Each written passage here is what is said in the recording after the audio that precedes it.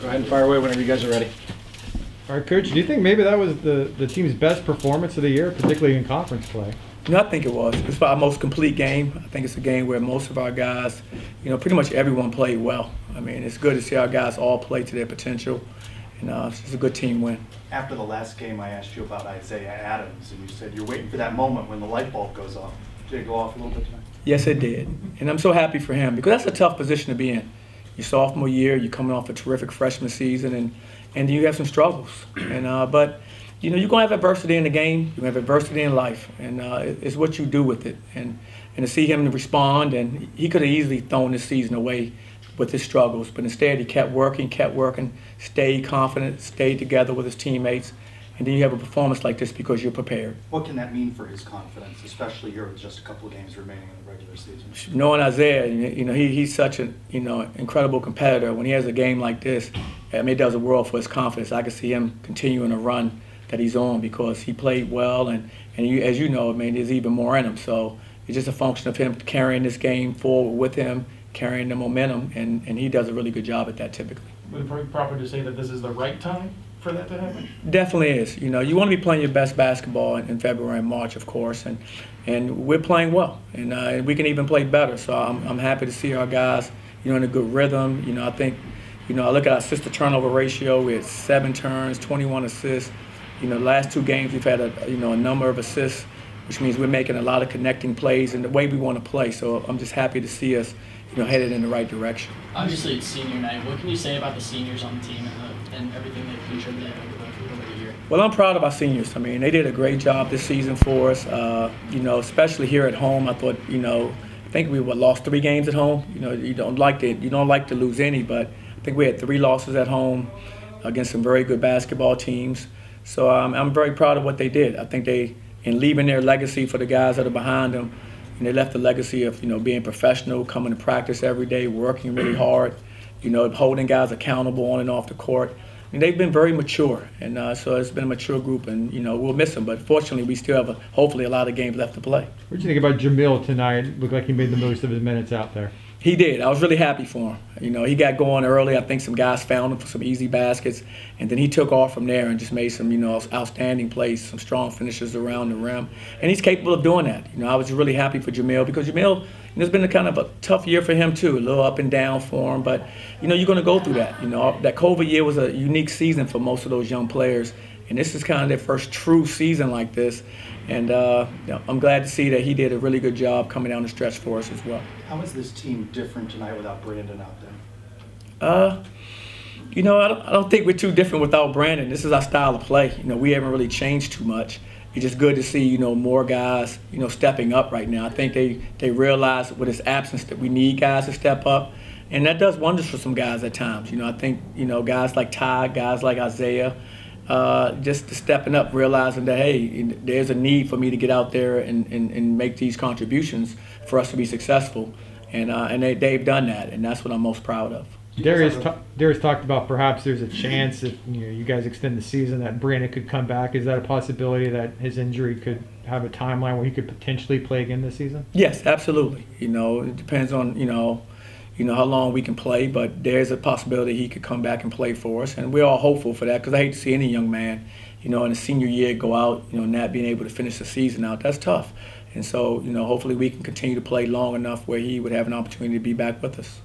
The theme throughout the year has been depth for this team. We've even talked about it a little bit tonight, but no Brandon, as we were talking about. It's senior night, and yet the top 2 guys, not seniors. You got the return from Isaiah Adams here, so to speak, and then C.J. Walker with a big night. Is there any better example of the depth than that? No, absolutely not. We have good depth, and I think it reared its head again tonight. When our guys are all playing well, I think we can go as deep as most teams in the country. And confidently sub guys in, knowing they can make some really good contributions. Tonight was a perfect example of it. Even with Brandon gone, we have enough guys that can come in and contribute and make a difference in the ball game. It was really the perfect senior night because you don't always get the opportunity to get Levy and Andrews in a game, but to do it on senior night with everyone going wild when you get them in there, I mean, how cool was that? It was great. What a feeling. And how about our student section? How about our student section all year? I mean, they've been terrific. I mean, I think they fed off our guys fed off them. It's been great energy, and I've just loved it. I've really loved the support they've given us, and we wouldn't be, our record wouldn't be the same without them. And I think they did a great job of coming out and supporting us, and I'm just really thankful for that, and grateful for their support. So it's obviously a very solid game from you guys, but you guys had some issues from the free throw strike. You guys went 7 for 14. Can you kind of touch on that a little bit? Yeah, we have to be better from the free throw line. We went to the line. I thought we have a couple really good looks. Guys that can, all of our guys are, fairly good free throw shooters. And so we really weren't as good as I would like to have seen us from the line tonight. We have to continue to work on that to get better. We have been a good free throw shooting team this season, and but we can be better. And I think we're going to get in there and look at some of the guys' shots and get in the gym and work on it to try to improve before we step foot in the court for our next game. Is this a good time or a bad time to have a layoff of more than a week before you close out the regular season? I think. Ask me after our next game. That's what we said last time. Right? We've had a few of these breaks. No, it's I think it's an okay time for us to have a break right now because it's a long season. Guys are a little banged up, and guys are recovering. Even some guys that are playing could use this opportunity to get a little healthy as well. So, I like to keep playing because I like to stay in rhythm. But I think also I'd rather have our bodies healthy. I think that's the priority right now is being in good shape and healthy, for your next game. CJ Walker's known as a slasher, but he's added a three-point shot as of late. Can you talk a little bit about that? You know what? CJ's worked really hard this offseason to improve his game. I think you see, glimpses of it this season. He's played well. He's improved his perimeter shot. He's improved his free throw shooting. He really put a lot of time in on his game, and it showed. And he's going to be a solid, open shooter for us. I mean, he's shown, I think, flashes of that this year, and we're confident. When he shoots those balls, you don't see anybody on the sideline, scratching their head because we've seen him shoot them in practice. He's made them, so we know he's capable of making that shot. It's just good to see his confidence is there, so he can make them like he did tonight. Tulane was a tough game here. It's going to be a tough one there. No, absolutely. We expect a battle there. Of course, they're a good team. They're having a very good year. We understand that we need to prepare very well for them. They have some really talented players, and it should be a very good basketball game. It surprised you, their rebound? Their rebound? How they come back from where they were? Oh no, I mean, Coach Hunter does a great job. He's a very good coach. He has some really good talented players, over there. Some young talented players. I can think of Cook and Forbes. Offhand, those two guards are as good as any guards anywhere. And so when you have that kind of caliber backcourt, I mean, you're capable of competing against anybody. And so they've had a good season, and I think they're playing with a lot of confidence. It was a pretty big emotional high tonight with it being senior night, last home game, all that good stuff. What is the important, because we also mentioned the big break for practice, what's kind of the challenge from your standpoint, from a coaching standpoint, to kind of push through practice into that next game?